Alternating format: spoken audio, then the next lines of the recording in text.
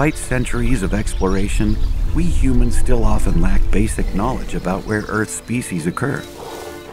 Even the lions, which we've long watched with awe and wonder, are identified as possibly extinct in areas of its historic range in the most recent IUCN Red List assessment. Imagine the situation for species we've observed less closely. The biologists, experts, and practitioners who design and decide on conservation action need first-hand species data to provide the maps, models, and analyses guiding their work. The lack of such data causes problems because if they don't know where species actually occur, they can't work efficiently and transparently to conserve them, restore their habitats, or shield them from future threats. GBIF provides the world's largest single source of data on the past and present occurrence of species.